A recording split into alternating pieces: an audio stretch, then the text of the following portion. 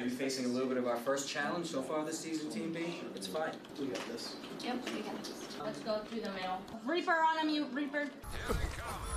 Get ready. The Elmira College esports team is in the thick of the spring season, fighting for spots in the playoffs. McCree up top, guys. Yeah, I see him. The Esports Program started in 2019. In the fall of 2022, the team won its first championship in the Eastern Collegiate Athletic Conference, playing the first-person shooter Call of Duty. Still spawning out, but Elmira takes their first lead. How do you check in? Scroll down. This year, head coach Anthony Officio is leading 39 players, 33 men and 6 women. They're competing in 11 different games. You have a game tonight. I have Overwatch 2. First of all, we'll be playing Rocket League. Oh, let's go. Good stuff. I'm on the Smash team, so Super Smash Bros. It's funny because I come from traditional sports, so I'm a hockey player. I've played hockey ever since I was 6 years old, and for most of my adult life, I've coached youth hockey or hockey on some level.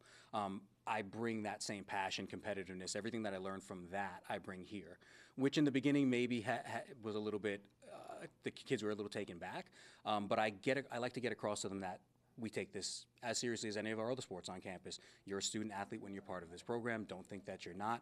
Yes, maybe it's not the traditional sport. It's a little new. It's a little unknown. But it's the same translatable skills. You know, we're not as physical, but brain power as far as athletics is concerned. It's communication. It's teamwork. It's making decisions under pressure, all that kind of stuff that goes into all the other programs as well.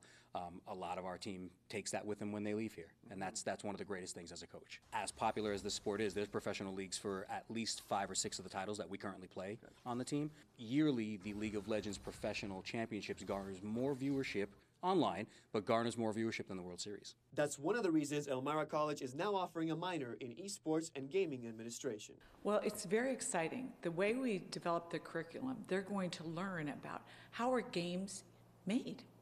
You know, I think that's very important. They will also learn and understand the go-to-market and distribution and logistics process of how to get games to the marketplace.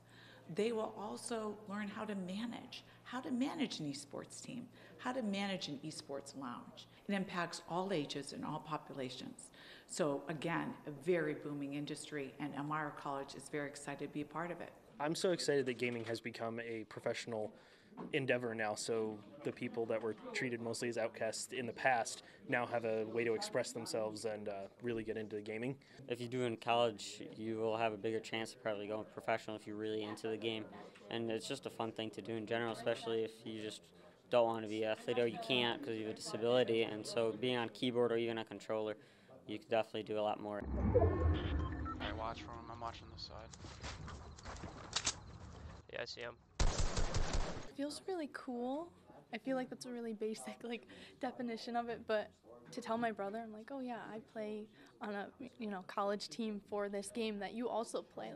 It adds a feeling of surrealism, maybe. This is a real thing. I'm in this new community that's up and coming, and I tell my students at school, I'm like, oh yeah, I played this game in a college level. It's something that you can do someday too. Now, to learn more about the new minor and to follow the team's live streams on Twitch, we posted more details on our website. That's mytwintears.com. Deja.